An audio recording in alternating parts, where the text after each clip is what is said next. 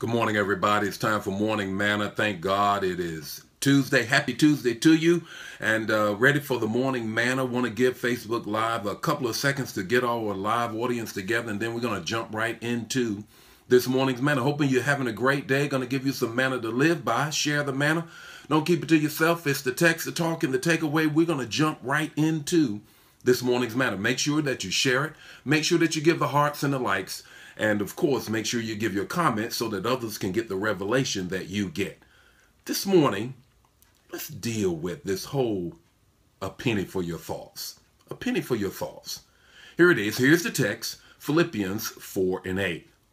Whatsoever things are pure, good, holy, lovely, noble, praiseworthy, excellent. Think on these things. Think on these things. A penny for your thought. What is the word? Here's the context of what is going on here. Paul is in prison. He is chained at ankle and wrist to the guards. And notice what he says that will help you through the situation. Your thought life. Your thought life. You would think that he would be thinking about what he was in. But he said, think on these things.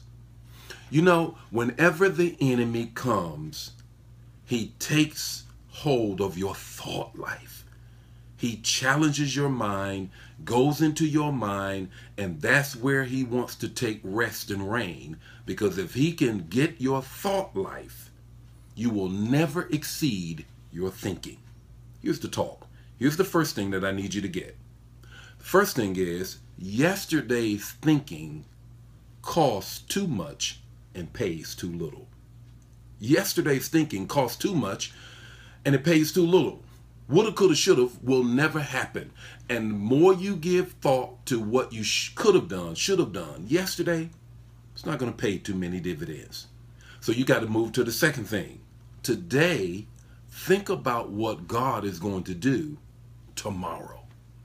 Today, you think about what God is going to do in your life concerning that problem that is so preoccupied your mind and causing you to worry whether this thing is going to turn around or not.